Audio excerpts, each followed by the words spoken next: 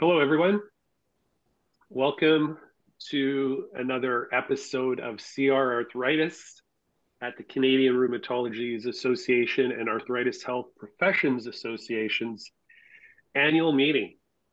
I'm Kelly Lendvoy at ACE, and it's my pleasure today to speak to two leading rheumatology experts from the great province of Alberta, Dr. Stephen Katz and Dr. Jill Hall.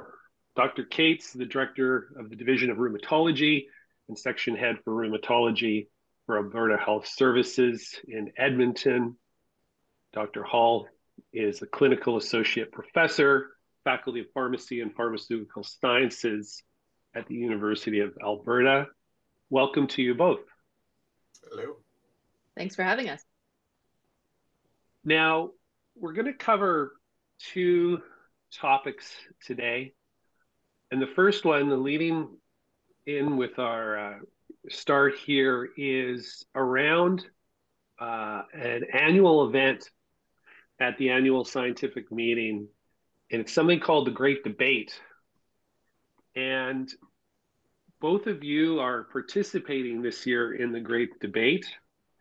And before we get into some specifics, maybe I'll ask you to describe to our audience what is this featured event at the annual meeting?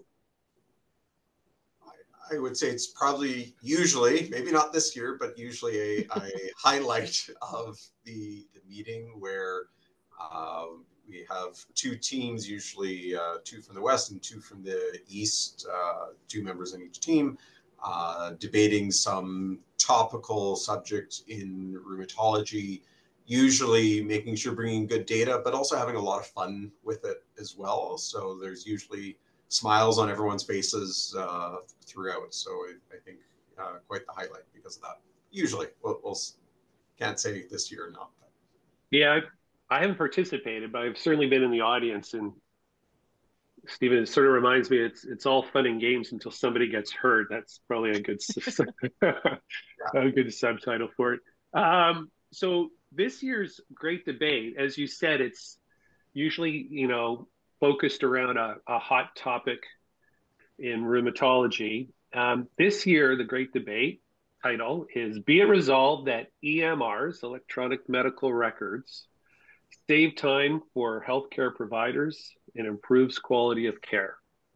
And just a disclaimer for the audience, we're actually recording this before the annual meeting, before the Great Debate. So we're not going to be able to ask you about the experience. We're not going to ask you about winners or losers. But we are going to get a chance to take a peek inside your arguments, your rationale for or pro EMRs, because that's where you're going to be resting this great debate. And full disclosure, Ace and myself are based in Vancouver, so I'm going to try not to let my Western Canada bias enter into this at all. But go Team Alberta. So pro side, do EMRs save time for healthcare providers and improves quality of care? So I think what we're interested in finding out is that we know rheumatology, the specialty focusing around autoimmune disease and musculoskeletal disorders involves really complex patient management.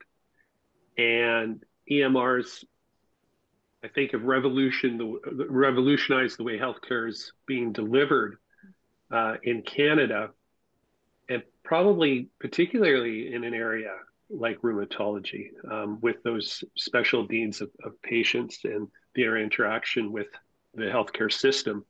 So maybe that is an intro you can give us at a high level where both of you are approaching and sort of landing on this topic.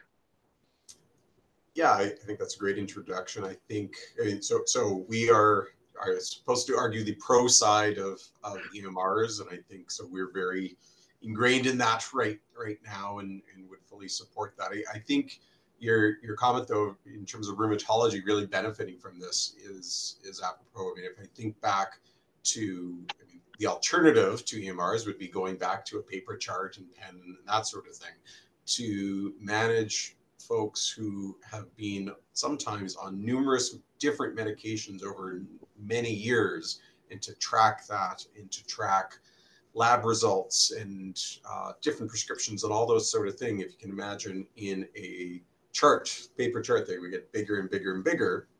To be able to leaf through that and find the information that you need gets very complex. When you're talking about complex care and continuity of care, when folks that we're seeing, usually we're not seeing one or two times, but over years, decades sometimes, right?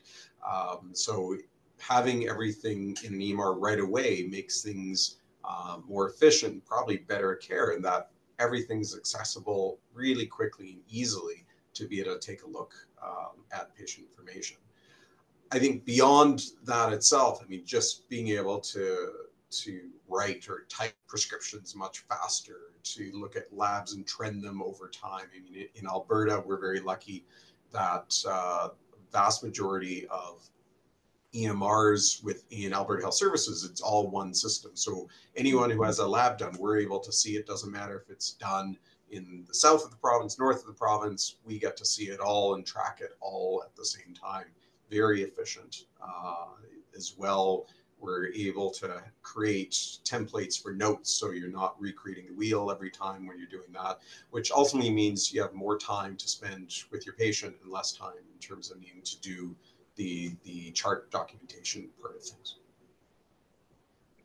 Yeah, I think being in Alberta and having access to an electronic health record for a long period of time, going back to 2006, we've had access to that lab work and diagnostic imaging and other facets of, you know, that patient health record across all sectors. So as a pharmacist, I'm always thinking about, you know, yes, what's happening in the hospital or in the ambulatory care clinics, but also what can pharmacists or other care providers, family physicians in the community see and access as well. So I think it's hugely important for coordination of care, helping patients feel more confident that their healthcare providers across those different sectors have access to the same information and are able to communicate with each other through those electronic means as well, much more efficient than the dreaded fax machine, which I think is finally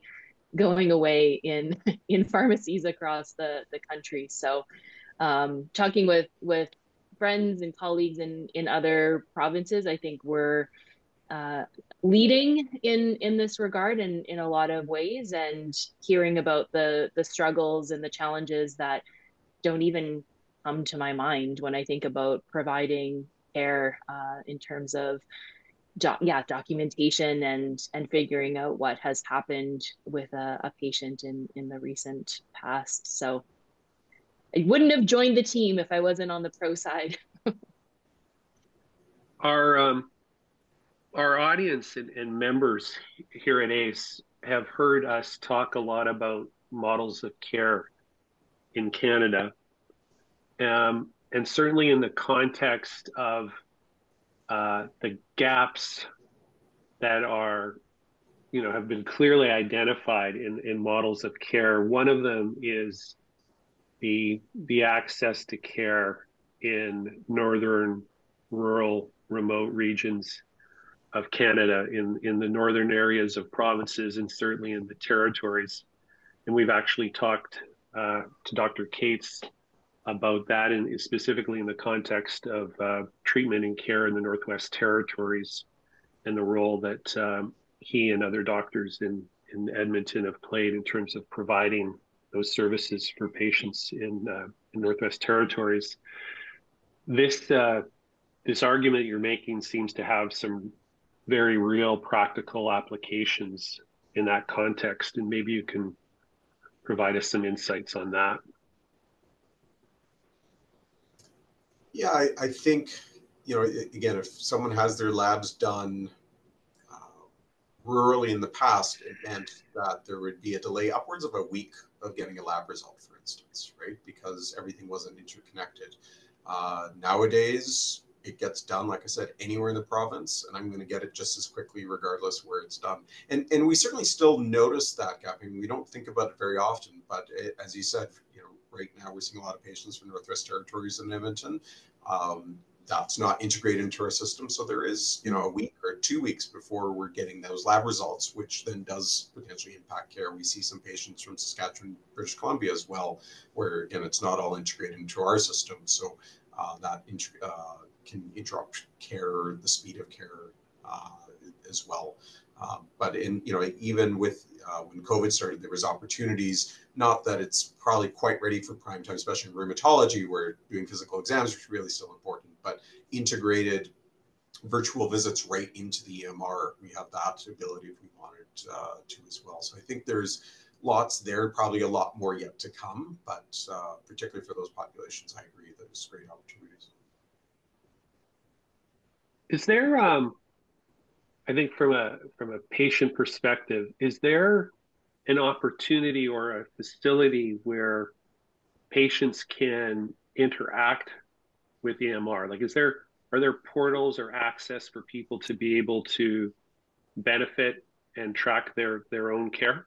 Absolutely. In Alberta, there's a few different ways through our EMR. So in Alberta, the EMR is called Connect Care.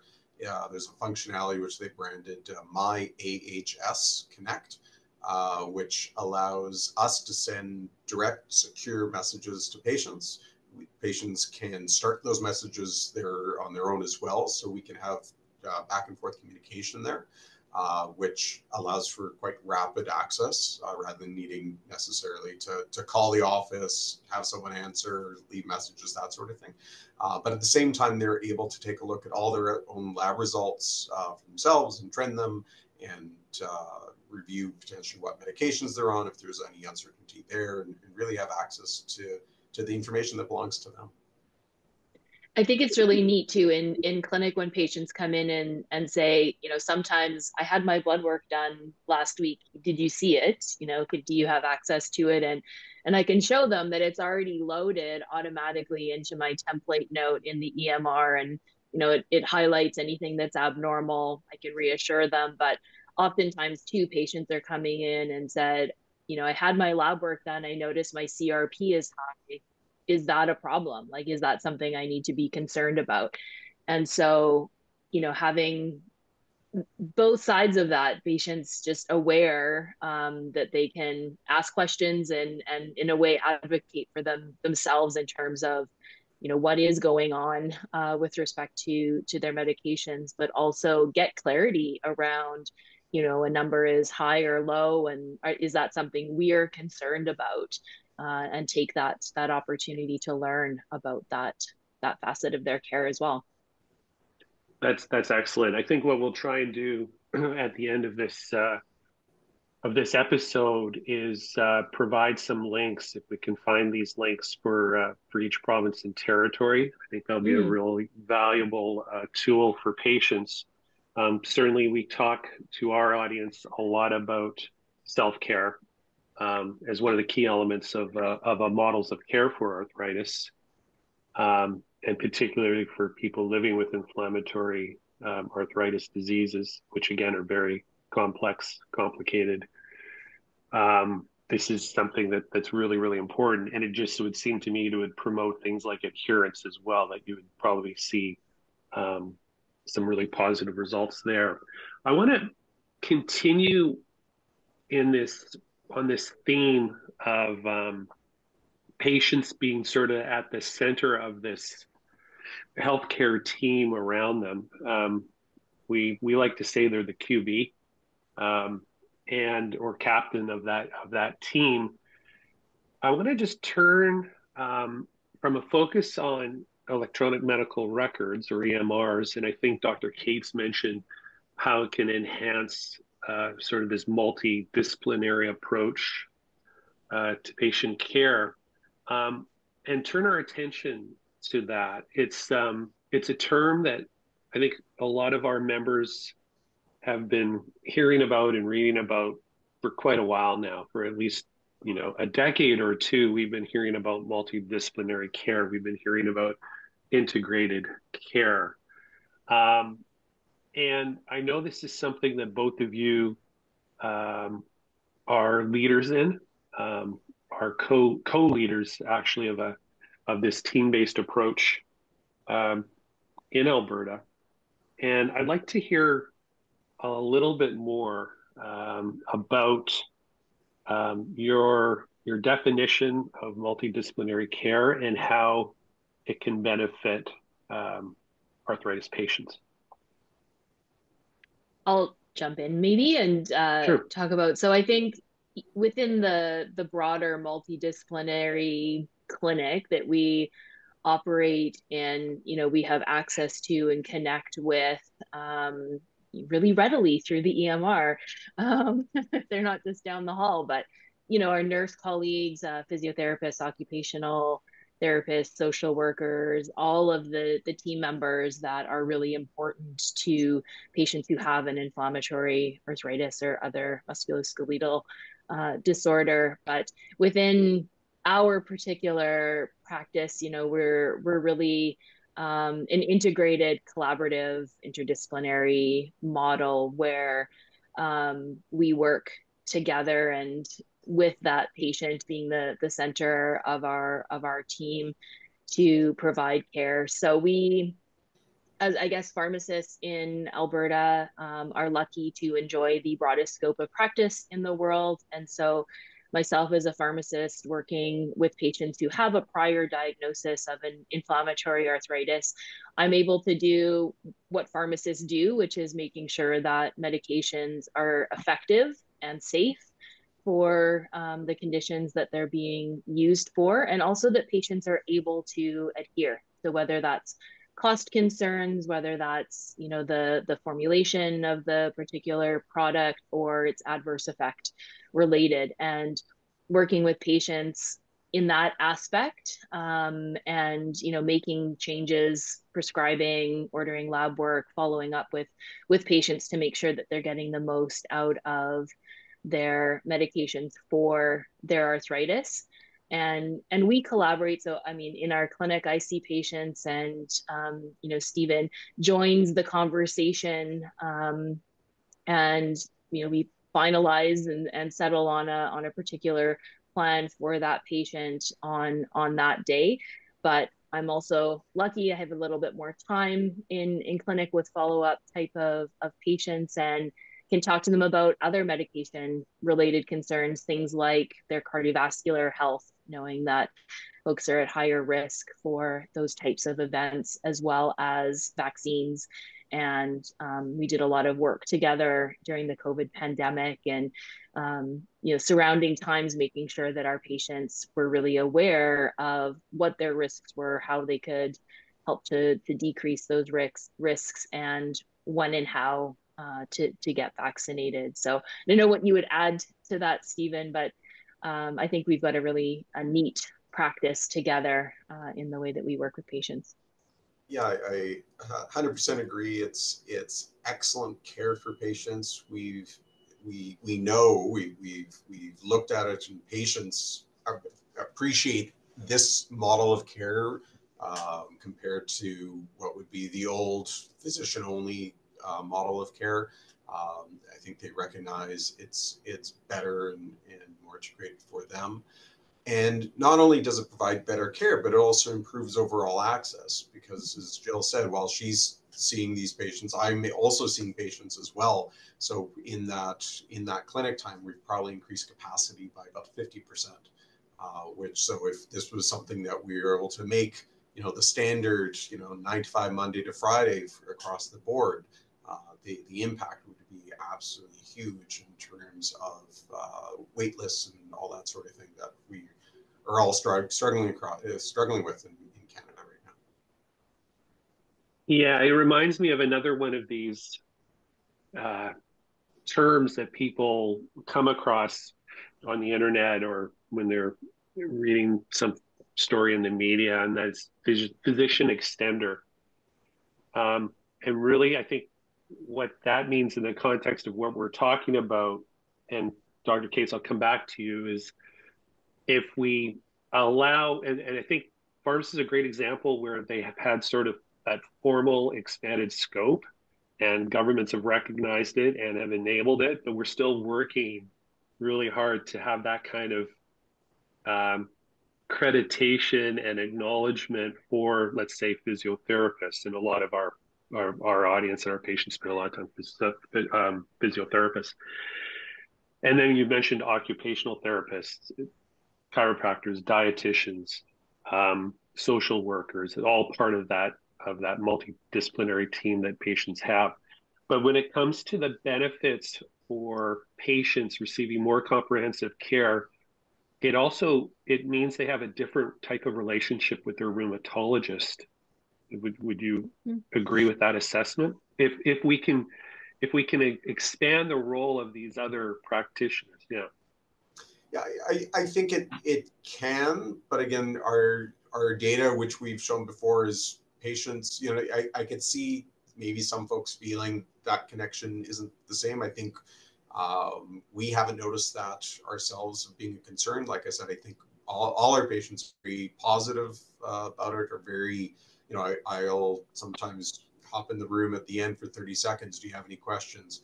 No, because Jill's covered absolutely everything. They're very confident in that care. So I think for some people, maybe there's a change of how and what they expect in terms of care, but certainly I'm very confident in terms of the maintaining and really exceeding the quality of care that we would expect just from the rheumatologist in that care, which actually is better in this model. Right. Yeah, and I think go ahead. I was just the specific medical care that they need to get from their specialist, they now have more opportunity. Yeah, and they're still connected to their rheumatologist. So I was going to say, if patients, go away and have a flare or have a question that comes up, that might come through the EMR, and it might be Stephen or I who answer that, right? And so we're still, it's team-based care. They have more access in a way, or a broader scope of knowledge and skill than a patient who is solely seeing a rheumatologist. I'd also like to point out to our audience, and we'll provide links at the end of this episode. There are other best practices, not only yours in Alberta, but in other jurisdictions in Canada as well. I'm thinking of British Columbia, where for I think at least 10 years now, there's been a billing code for rheumatology nurses. And that has really, I think, helped transform the practice of rheumatology for specialists in the province. Getting that help and patients getting better served in terms of initial assessments and patient education. So that's been, I think, a really good example. And there are some leaders in British Columbia who we've talked to about that. And also, I'm thinking in Ontario, there's a model of care using what they call non-physician extended role practitioners, ERPs, which is a little easier to remember in arthritis care. And these ERPs receive training from a program called Advanced Clinician Practitioners in Arthritis Care, ACPAC. And that's a training program developed to help prepare physical therapists, as we've mentioned, occupational therapists, chiropractors, nurses in the assessment and management of arthritis. And we just had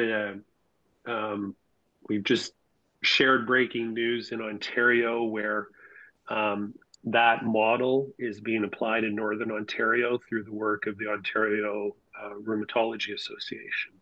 So there are examples out there, and you being one of the leaders, I think, what we're hoping is this spreads across the country in every province and territory. Anything else that you want to share about your practice, your focus.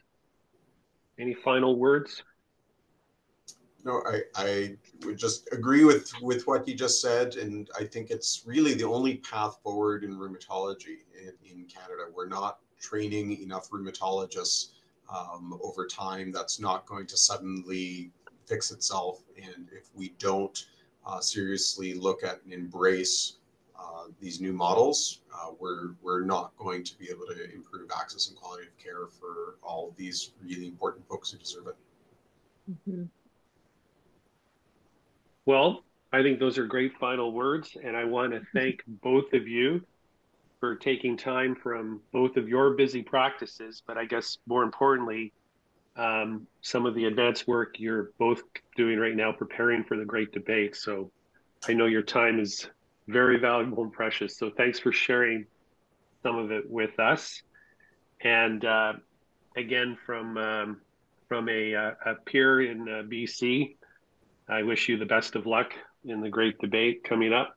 And I hope you represent the West as well as I know you're going to. So good luck with that. And thanks again for joining us. And thank you, our audience. This is CR Arthritis, our 10th consecutive year at the annual meeting, and very happily bringing you insights and knowledge from experts at the conference like we've enjoyed today. So thanks again, both of you, and we look forward to seeing you again on another episode. Bye-bye. Thanks, Kelly.